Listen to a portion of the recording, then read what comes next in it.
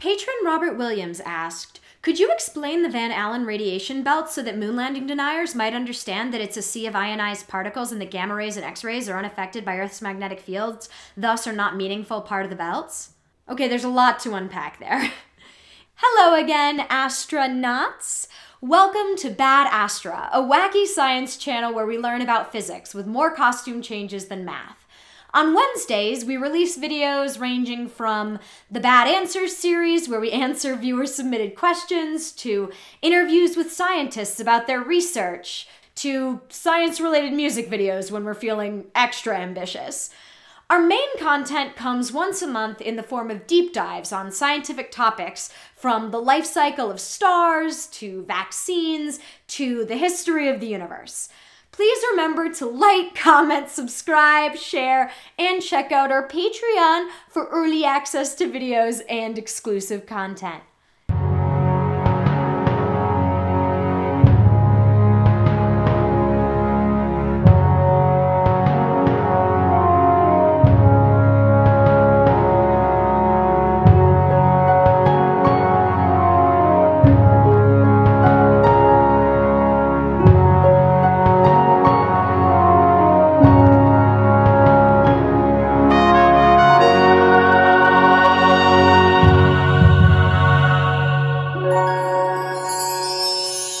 In short, matter and light are different. X-rays and gamma rays are photons, or light, while the Van Allen radiation belts are made up of matter, mainly protons in the inner belt and protons and electrons in the outer belt. Light isn't deflected by magnetic fields because it doesn't have a charge, so gamma rays and X-rays aren't meaningfully affected by Earth's magnetic fields. However, high-energy X-rays and gamma rays are absorbed by Earth's atmosphere. With that out of the way, let's talk about the Van Allen radiation belts, because they're actually pretty cool. The Van Allen radiation belts were discovered by Explorer 1, the first American satellite, and named after the lead scientist on the mission, James Van Allen.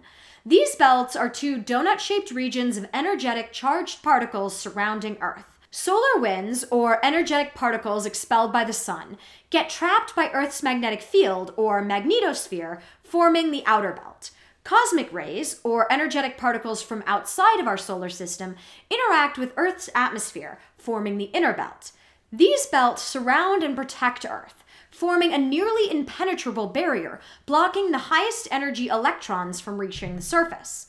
However, the Van Allen belts also pose a danger to satellites and astronauts, since radiation can damage tiny circuitry and increase cancer risk in humans.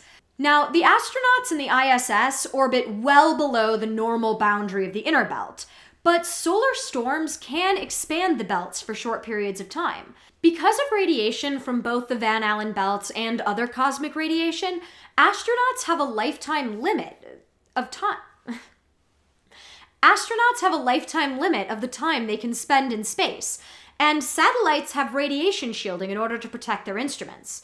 For the Apollo missions, several crews passed through the Van Allen belts, but only spent a short time in the intensive radiation zone because their trajectory was designed to pass through the thinnest known parts. Like nuclear tourism, a short time spent in a place with higher radiation only increases your cancer risk by a little bit. It's all about mitigating risk. As with everything, further study was needed. So in 2012, the Van Allen probes were launched to study these radiation belts, and scientists learned a ton. Electrons of different energies end up in different regions, so the belts are not homogeneous. In fact, the Van Allen belts are different sizes and shapes depending on the energy level of the electrons detected. The outer belt tends to have higher energy electrons, and the inner belt lower energy particles. When just measuring the highest energy electrons, the inner belt doesn't show up at all. The Van Allen probes also found that there is less overall radiation in the belts than previously thought, and that the most energetic electrons in the inner belt only spend a short time there.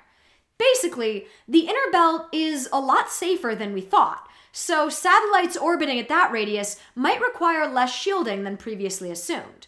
We also discovered that very low frequency waves, or radio communications waves, coming from Earth due to human activity might actually shield against high-energy particles both in the belts and from solar storms. The VLF, or radio signal bubble's outer boundary, is almost exactly aligned with the inner edge of the Van Allen belts. And back in the 60s, when VLF communications were more limited, the inner belt was measured as extending closer to Earth. This provides a possible way to protect satellites and even electronics on Earth from massive solar storms, with VLF transmissions being used to reduce radiation from the near-Earth environment during times when the sun sends huge blasts of charged particles towards Earth. But human activity doesn't always reduce the radiation in near-Earth space.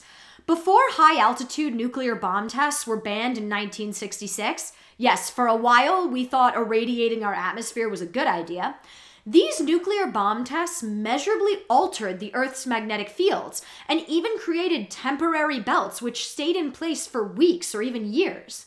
Although the particles in these artificial belts had different energies than the OG Van Allen belts, they also damaged satellites in the same way a solar storm would. Why wait for a solar flare to destroy expensive space technology when we can do it ourselves? For more information on solar storms, check out our video on Betelgeuse going supernova, because of course that's where we put that information. Here at Bad Astra, we do science, not organization. Earth isn't alone in having radiation belts. Other planets and moons in our own solar system also have radiation belts, although they aren't well understood or mapped. I can show you this picture of Jupiter's radiation belts, but can't give you a comprehensive list of all the worlds with radiation belts. Basically, worlds with strong enough magnetic fields to trap energetic particles will have radiation belts, because space is full of these cosmic rays. Astra out.